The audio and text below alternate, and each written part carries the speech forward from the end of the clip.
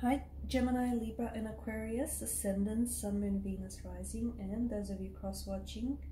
In today's tarot reading, we are going to take a look and see whether you and your person will reconnect, okay? So if you're currently in a no contact, no communication phase of your relationship, we want to see whether they're going to reach out, and more importantly, whether the both of you are reconnecting, okay? So whether it's going to go beyond that. It is going to be a general reading, guys, so please just keep that in mind. If you are after a personal reading with myself, feel free to reach out and inquire. My email address will be listed just below the video. Alright, so let's get stuck into the reading. Your person is feeling a lot of pain. There's a lot of heavy energy here. You got swords that have shown up numerous times here. And swords, of course, are, they're a weapon here. They can be used for both good and bad, destruction and power. Your person is feeling a lot of hurt. They're feeling a lot of pain. So if there's no contact, no communication right now, your person is quite upset by this, right? You've got the number 10 that's come up twice here. And the number 10, the number 10 is, it's good luck, actually. I feel like it's a good omen that the fact that the number 10 has showed up twice here. And I feel like the reason why it's shown up, for your reading in your person is because someone here is experiencing great turmoil, okay? Maybe your person is, maybe you are, maybe the both of you, maybe this whole relationship has been nothing but turmoil and turbulency. But, someone here is experiencing great turmoil about what should happen, okay? Or about what should happen next. So, for instance, if you are not communicating, not contacting each other, your person might be thinking about you a lot, okay? Because swords are mental energy here, and there's a lot of mental energy going on here, so you may be on your person's mind. If you find yourself thinking about your person a lot, maybe it's because you guys are picking up on each other's energy waves, like vibrationally you guys are thinking about each other, and therefore you're connecting on that, on the vibrational level. So your person, I feel like, is struggling maybe to reach out. Maybe they're not sure how you'll respond. Maybe they want to open up and say something, but they're scared. To me, it feels like they're very guarded and they're very closed off right now, your individual, okay?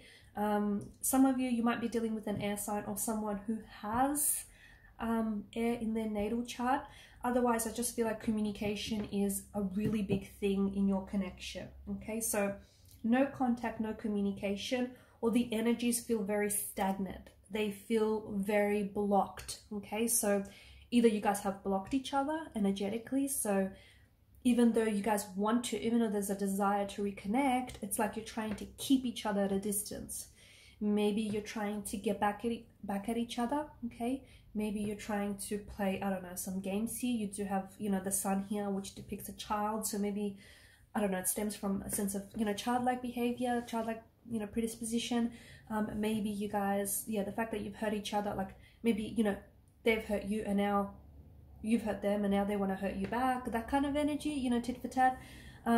It just feels all like the both of you, even though you want to talk, there's something here that's preventing you from opening up and really, saying what's on your mind. The 9 of Wands is a wounded soldier. I feel like your person is holding you at a distance. I feel like your person is very...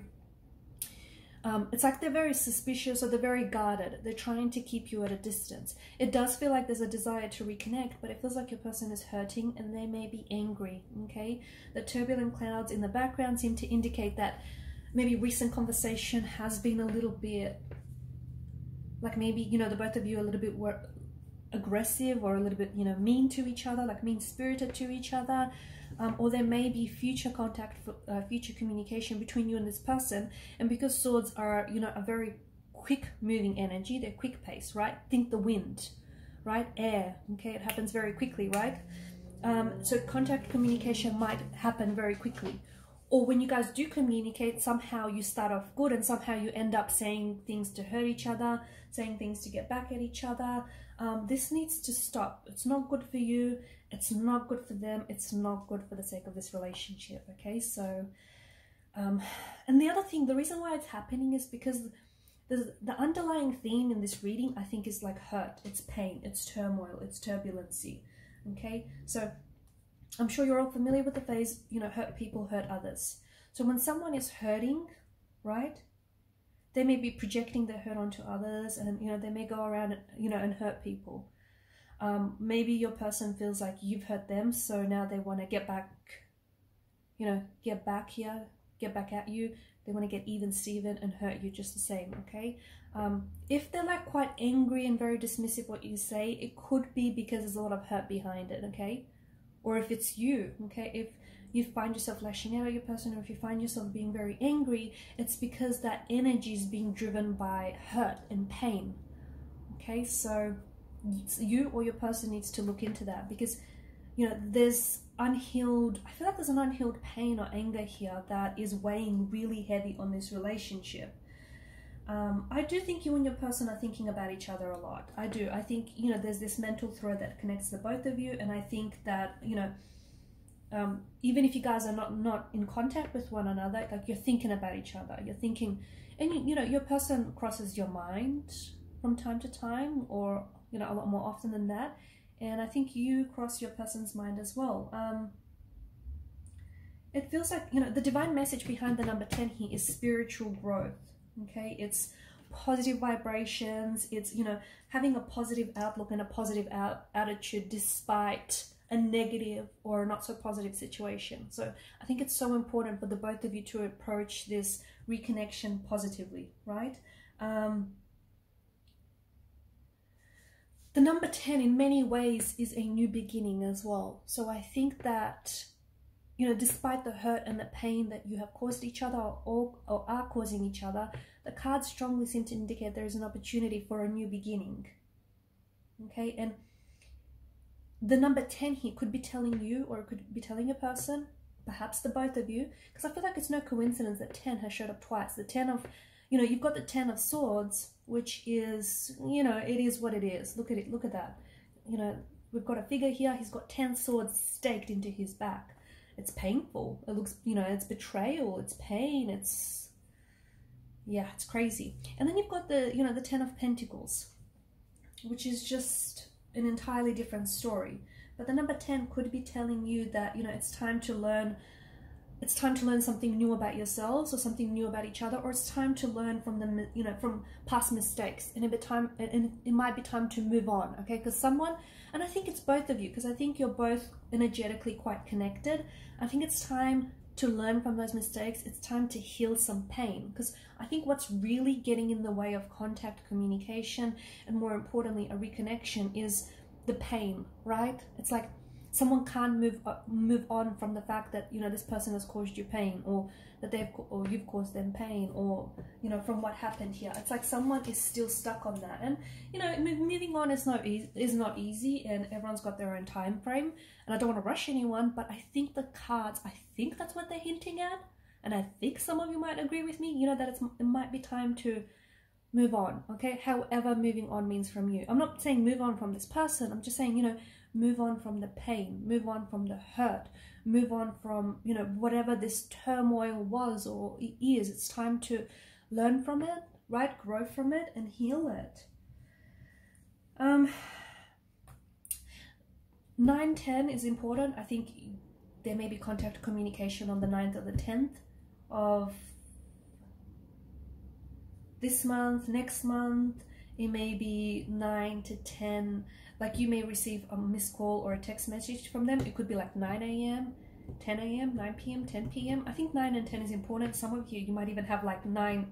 When you do communicate, it might be like 9 messages or 10 messages shared between you. Like, you'll ping pong back and forth with contact communication. It might, you know, total up to 9 or 10 messages, or even like 9 or 10 missed calls. Yep, someone's persistent. Look, I think you've got a lot of beautiful times ahead, honestly, and I think that it's really time for the both of you to take control of, you know, an aspect of your relationship where you can heal, like you can heal the pain, because I think that's what's really getting in the way. I think there's, like, you guys maybe miscommunicate or misunderstand each other. You guys are, you know, you're both really hurt, and neither of you are sort of admitting to that, at least to each other. You're both really hurt about the fact that you guys aren't contacting each other, you're not communicating, you guys are, you know, whatever was said here, and it was painful, okay, because the 10 of Swords, it feels like this is, you know, your person feels really hurt by you. They feel really betrayed by you. And they feel like if they do come back, you're going to do it all over again. Like, you've hurt them once. What's not to say you're going to hurt them again? This is how your person feels. Okay? I'm not saying that you are out to get them, but this is how your person feels. Your person still can't move on from the hurt and the pain that you've caused them, or the both of you caused each other. And even though they want to have a positive outlook and, you know, they want to think positively, like rainbows and unicorns and all that stuff, they know the reality is there's still a lot of hurt in the energies, a lot of pain, and they can't seem to move past it. Try as they might, they can't seem to move past it. I think because it's just coming to the tail, like to the tail end of the no contact, no communication. I think they'll be really happy to hear from you. I think the two of you will be really, I think they'll be, you know, if you really wanted to make it work, I think there's a strong chance that you're able to do this. But it does mean, like, it does mean letting go of the hurt, letting go of the pain, because that's what's causing a lot of problems, okay? You know, to me, like, the Ten of Swords represents an energy of being freed from the pain or even destructive behaviors, okay? So if you have a tendency to say things, like to weaponize your words and say things that are hurtful, that's a destructive behavior that needs to go, right? Or vice versa. Like, you know what I mean, right? So it's all about learning from your mistakes. What happens if you don't learn from your mistakes? You guessed it, you're going to keep repeating the same mistakes again and again. Notice the star etched onto the Ten of Pentacles, right? There are some destructive patterns that need to be abandoned, okay? So whether it's you and your person, something was very destructive to this relationship, and it's like the both of you at one stage were, or maybe still are, kind of toxic for each other, but you can change that, okay? You can stop being toxic. People can change, things change all the time. So absolutely there's an opportunity for a reconnection, there's an opportunity for the two of you to rebuild things, but there is a lot of pain in the energies. Your person is very suspicious. They think that if you guys will reconnect, you're going to hurt them again, or, you know, you guys are just going to go back to what broke the relationship in the first place. So it's so important to break destructive patterns, break destructive habits, and it's so important to learn from your past mistakes and to heal the pain, because if that pain is not going to heal, and the thing is, you need to be a healing energy for your person needs to be a healing energy for you, right? Trust has been broken. Let me tell you, trust has been broken. Trust has been betrayed. It has. It has. Either, you know, you've betrayed their trust, or, you know, they've betrayed yours, but trust is broken. Can trust be brought back again into this relationship? Perhaps, but it's going to take some time. It will not happen overnight. So you need to put yourself, or, you know, in a position where they can trust you again.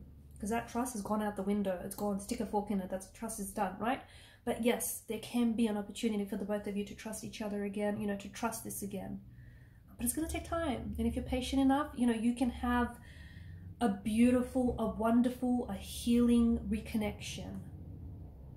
Okay? Because the Ten of Pentacles is a very solid energy. This is, you know, you building a solid foundation for the future, for this connection. Okay, and you can rebuild what you had, and you can even make it even better this time. Alright guys, and I'm going to leave it at that. Thanks so much for watching and listening. Please show your support by liking, sharing and subscribing to this channel. Bye!